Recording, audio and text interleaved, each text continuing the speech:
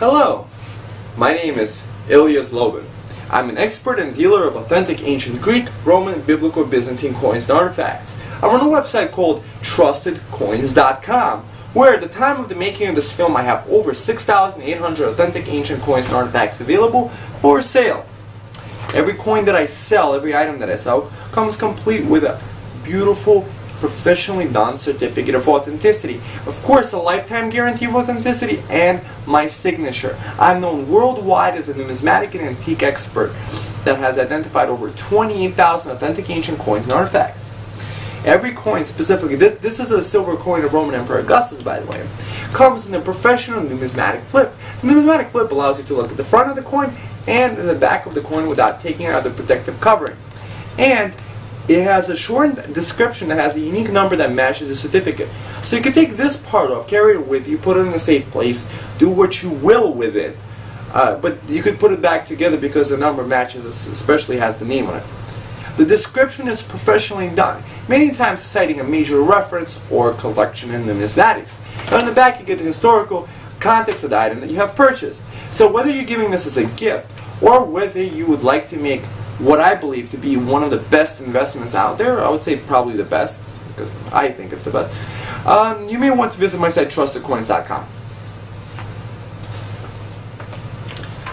Today I'm going to be discussing Roman Emperor Valens. This is the portrait of Valens. This is how he looked like. I have many coins of Roman Emperor Valens, who was the brother of Valentinian I, in my store. You may want to check that out.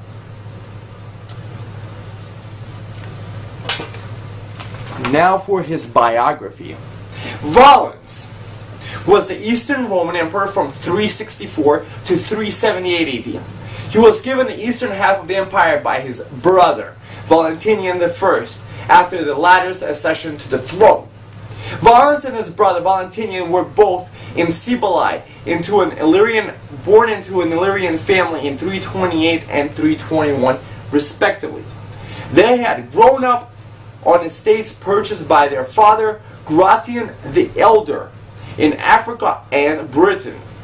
While Valentinian had enjoyed a successful military career prior to his appointment as emperor, Valens had spent much of his youth on his family's estate and only joined the army in the 360s, participating with his brother in the Persian campaign of Emperor Julian. In 364 AD, Valentinian was proclaimed Augustus. Valentinian felt that he needed the help to govern the large and troublesome empire, and on the 28th of March the same year, appointed his brother Valens as co-emperor in the palace of Hebdomon.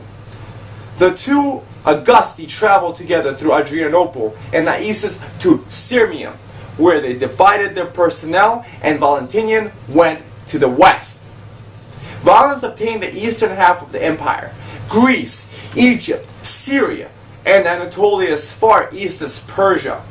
Valens was back in the capital of Constantinople by December of 364 AD. Procopius was able to convince two military units passing through the capital to proclaim him emperor on 28th of September 365 AD. Procopius won favor quickly by using propaganda to his advantage. He sealed off Constantinople to outside reports and began spreading rumors that Valentinian had died. He began minting coinage flaunting his connections to the Constantinian dynasty. And he further exploited dynastic claims by using the widow and daughter of Constantius II to act as showpieces for the regime. When the news arrived that Procopius had revolted, Valens considered abdication and perhaps even suicide. Valens sent two legions to march on Procopius, who easily persuaded them to desert to him. Later that year, Valens himself was nearly captured in a scramble near Chalcedon. Troubles were exacerbated by the refusal of Valentinian to do any more than to protect his own territory from encroachment. The failure of imperial resistance in 365 allowed Procopius to gain control of the diocese of Thrace and Asia by year's end.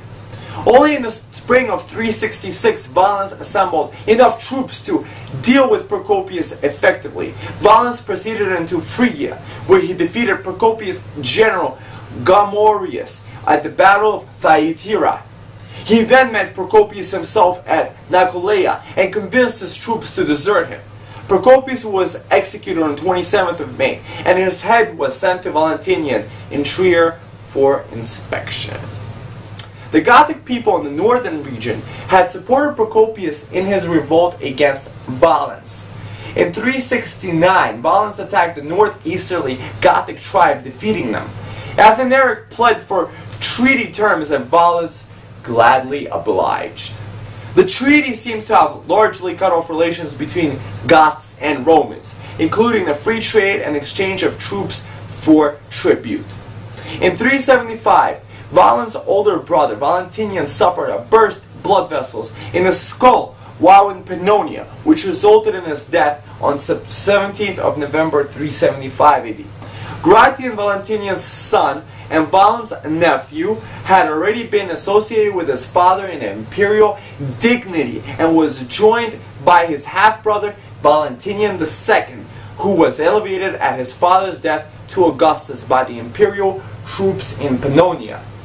Valens marched against the confederated barbarian army on 9th of August 378 AD, which became known as the Battle of Adrianople. Valens was struck in the face by a Gothic. He wore no helmet to encourage his men. This action turned the tide of the battle, which resulted in a tactical victory but a strategic loss.